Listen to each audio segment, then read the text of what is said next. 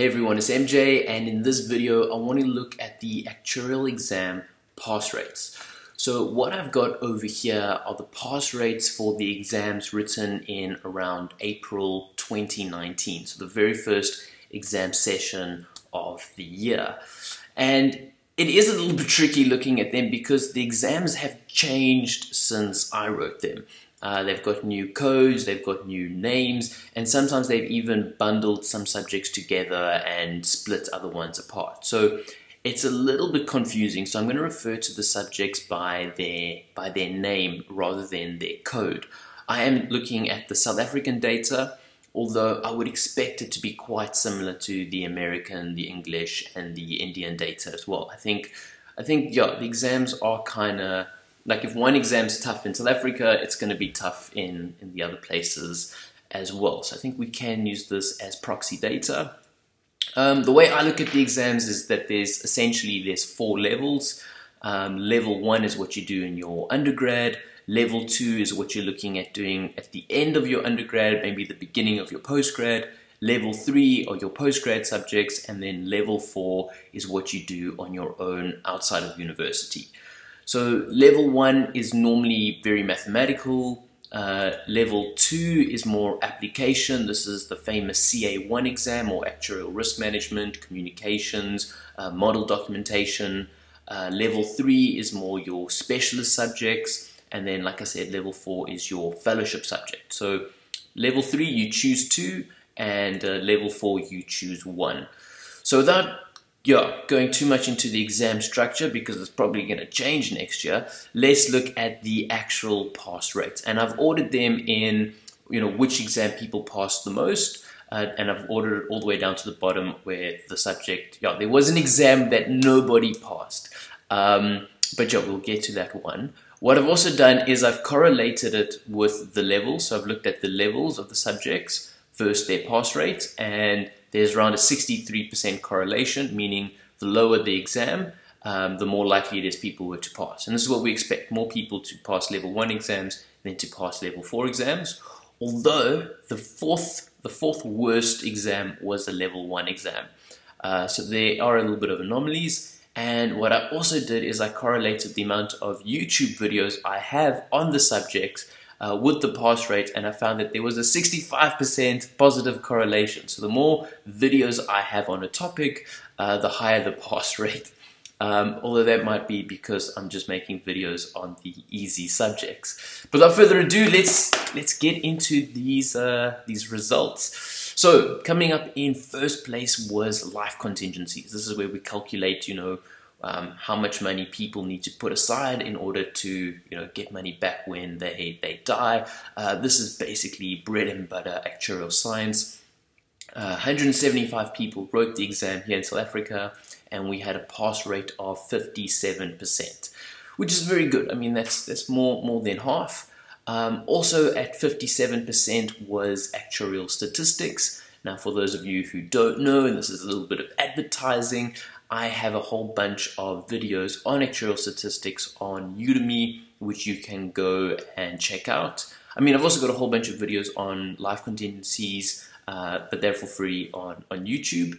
Third place, we have business finance, which I think was called accounting back in my day. That had a 54% pass rate. Only 41 people wrote it though. That's quite a small number. I think that's because a lot of people get that exemption at university, because accounting is very easy. Then in fourth place we have financial maths. This only had a pass rate of 48%, but 159 people wrote it. I've also got a lot of YouTube videos on this. Then I was very impressed by this one. Coming up in fifth place was the dreaded CA1 Actuarial Risk Management exam. 207 people wrote it, 93 passed, so that gives us a rate of 45%, which I'm very impressed by because, in my opinion, that's the hardest exam. So, and it came fifth, so that's not too bad. Then we see the very first level 3 exam popping up, and that is the specialist in the health subject. So this is like, discovery, medical aids, and all those type of things. and that had a pass rate of 44%, which is very good. That was the best pass rate for the specialist subjects. Coming back to a level 1 exam is business economics. And why did this only had a 41% pass rate? This is an easy subject. Why was the pass rate so low for that one? I would have expected business economics to be a little bit higher, but like I say, they might have changed it. They might have made the subject a little bit harder. Then we have another level 3 exam, and this is the risk specialist. This is for enterprise risk management. If you want to become a SERA actuary, 78 people wrote it here in South Africa, 32 passed. That's a pass rate of 41%, which I think, if I remember correctly, is above the global average. Shows that South Africans are very good when it comes to risk calculations. Then we have the pension specialist subject coming in at 9th with a 40% pass rate. Communications exam, I mean, this is a subject, some people get it and it's the easiest exam. Like for me, it was one of my easiest exams. I know other people who just struggle with it. I mean, it's a lot of essay writing. There's hardly any maths. And of the 183 people who wrote it, so that's quite a lot, there's only a 35% pass rate. Then we get in 11th position our first fellowship exam, and that is for the life fellowship. And that, like I say, that's your traditional actuary. And just like how we saw, contingencies had the highest pass rate with the level 1 exams. The life fellowship has got the highest pass rate of the fellowships, but only at 34%, which is, I mean, that's still low. Only 1 in 3 people are passing the fellowship. I mean, which kind of sounds, makes sense. It took me 3 attempts to pass my fellowship, so that percentage is quite accurate for me. Then we see another fellowship, the banking fellowship. This is very much a unique exam to South Africa. I think when it first came out, it had a 0% pass rate. It's now come up to have a 33% pass rate. So that's pretty good. And quite a lot of people wrote it. 21 people wrote it, which is more than the health fellowship, which comes in next. Health fellowship had a pass rate of 31%. It's pretty good. Then there is the general insurance specialist subject. Oh, I wrote this at university. It was so tough. Oh, I didn't get the exemption for it. I found it like very, very challenging, but they've got a 30% pass rate for it. So that's pretty good, general specialist. Then the life specialist only has a 27% pass rate. So it's interesting how that pass rate is lower than its fellowship. That is quite an interesting one. Then we have risk models, which is going back to a level 1 subject, and this was back in my day. This was 2 separate exams. It was known as CT4 and CT6.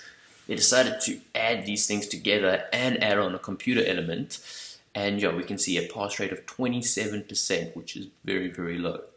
Then we see the lowest specialist subject from a pass rate, which is a little bit awkward for me because I actually have YouTube videos on this one. This is the financial specialist, although not many people watch the financial specialist videos of mine. I've also got a book. If you want, I'll put a link in to the Amazon store, where I've written a book on just understanding financial instruments, because there's a way to break them up so that they're quite easy to comprehend. And you can swap these little parts around and create your own little instruments. It's quite fun. But that only had a pass rate of 26%. That's the lowest of the specialists.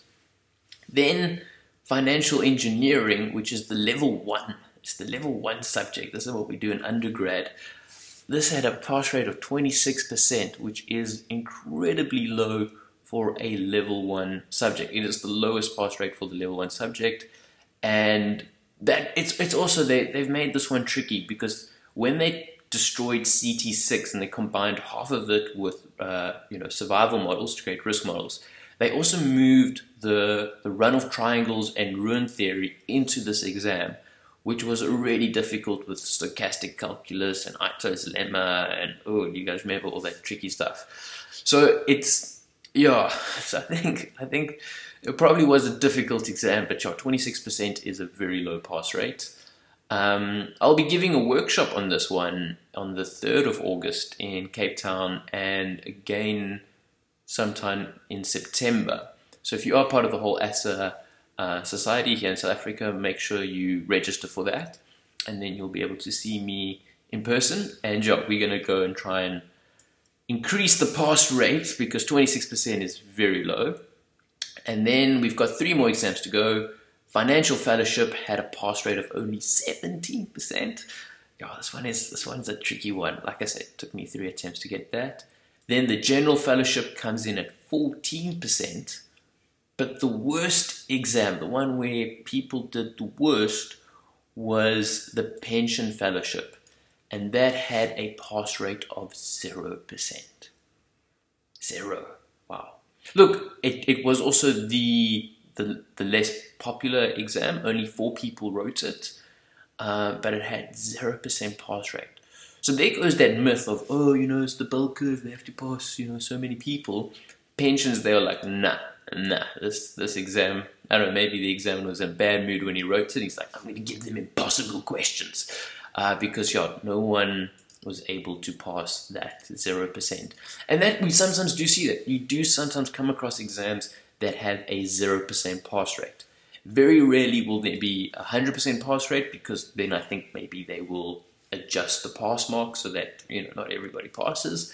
But yeah, when you can see it's not like the other way around. If the examiner feels that no one is worthy, no one's worthy. It's not like they have to pass a certain number.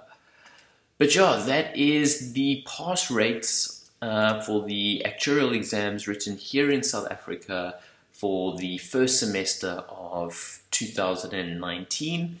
It's going to be interesting to see whether my little workshop that I do, look, I mean, 26% is the target to beat. I mean, it should be easy to beat, but I want to see if I can actually get financial engineering after my workshop and put it as number 1. Let's see if we can get the highest pass rate for financial engineering. That's going to be a little bit of a challenge. But like I say, if you're writing some of these other subjects, I do have videos on YouTube. Actuarial Statistics is on Udemy. And if you're doing financial instruments, especially the fellowship or the specialist in finance, check out my book on Amazon. And then, yeah, I think that's all we have time for this video. Let me know your thoughts. If you've got any comments, write them down below. And yeah, I'll see you guys soon for another video. Cheers.